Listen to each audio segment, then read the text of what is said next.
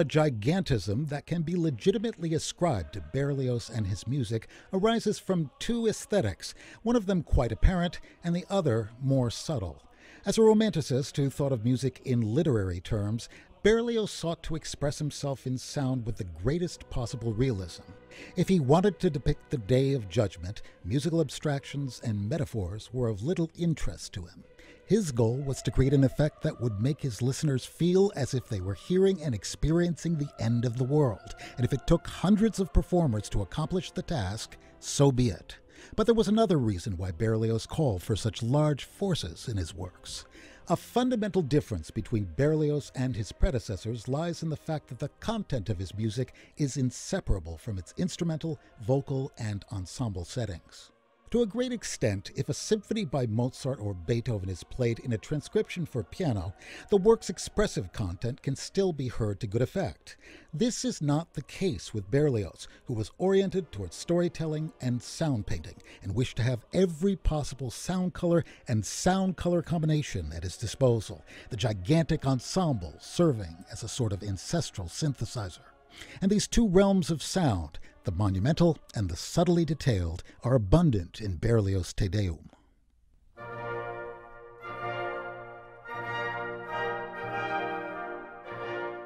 Although Berlioz wrote his Te Deum between 1848 and 49, the roots of the piece were established almost 20 years earlier. Upon returning from a year in Italy in 1832, the composer found himself recalling the stories of heroism he'd heard as a boy about Napoleon's triumph in his Italian campaign. He began to work on a two-part grand military symphony about the great general that would reach its culmination in a Te Deum, a sacred work based on the text of an early Christian hymn of praise that was a regular part of French military celebrations of Thanksgiving. Berlioz composed a few sketches, but the project stalled, and some of the material he'd written ended up being absorbed into his next major work, the Symphony Harold in Italy. Nonetheless, his wish to write a large, celebratory sacred work remained.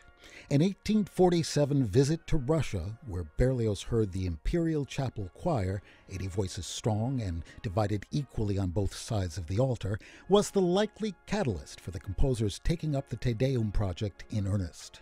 Although the work's gestation was lengthy, the process of its composition was straightforward and was complete by October of 1849. Berlioz's score calls for two large mixed choirs, a large children's choir, a tenor, an organ, and a large orchestra consisting of quadruple woodwinds, pairs of trumpets and cornets, 6 trombones, 2 tubas, timpani, percussion, 12 harps, that many are rarely used in modern performances, and the usual string section.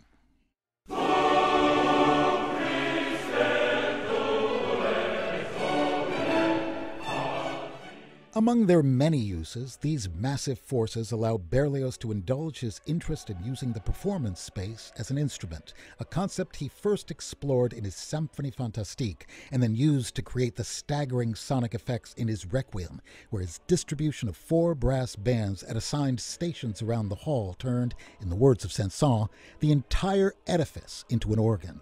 This idea is present from the first bars of the Te Deum in the chordal calls and responses between the orchestra and the organ.